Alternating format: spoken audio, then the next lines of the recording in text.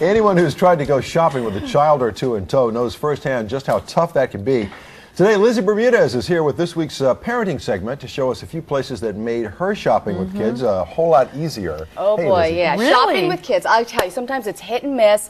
Sometimes you go, it's a wonderful experience. Other times you're just grabbing things off the shelves, trying to appease your child. But I discovered 3 places here in the Bay Area that provide children a place to play and a place for parents to shop. And I began. So we've taken you out to San Mateo to show you how you can get your grocery shopping done with your children. We've taken you out to Walnut Creek to show you how to shop for a brand new nursery. Now we're here in San Francisco at a brand new hip boutique and activity center. It's called Crafty Kids. How's it going? Are you having a good time? You're doing such a good job. You're doing a great job too, Ella. Parents seem to like it a lot. They love the fact that their children have something to do while they get to shop as well. Parents come in, they do a little light shopping, their children are crafting. It's a haven for both, moms and kids. Paper, and then you stick your cotton ball on there. Okay, can you push real hard? As you can imagine, this place is a huge hit with parents. Joining me right now is Liz Shalev. Thanks for talking to us. Thank you. You have 2 children, right? I do. How old are they? Max, who just turned 4, and my daughter Julia is 22 months. Okay, and I know you kind of accidentally dropped into this place, but as a parent, what do you think? It is a hidden treasure.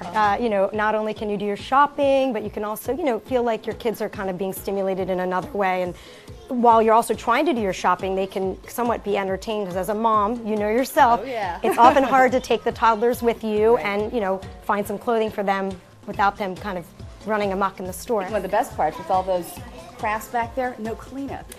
No cleanup, and especially in San Francisco, a lot of the homes, we don't have the luxury of having a room to let kids kind of have the freedom to do all this artwork, and you're worried about the mess, and you can come here, pay a set fee, stay as long as you'd like. Marina graciously cleans up, and you walk away with a great art project to hang on your wall without the mess. Yeah, what parent doesn't like that? It's beautiful. That's my favorite part.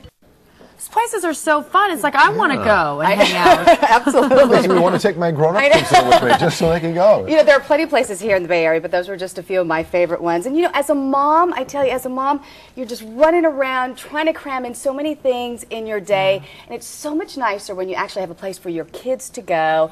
They can be productive, find a little stimulation, and you don't feel as guilty when you've got them dragging in a stroller or in a grocery cart. Important thing that I do want to let our viewers know, in Crafty Kids, there's a $14.99. It's a flat fee, but the kids could stay there all day long and work on crafts. And the mess part, you don't have to worry about that mess. That's true. That's key. Yes, exactly. Thank you so much. Those are so great.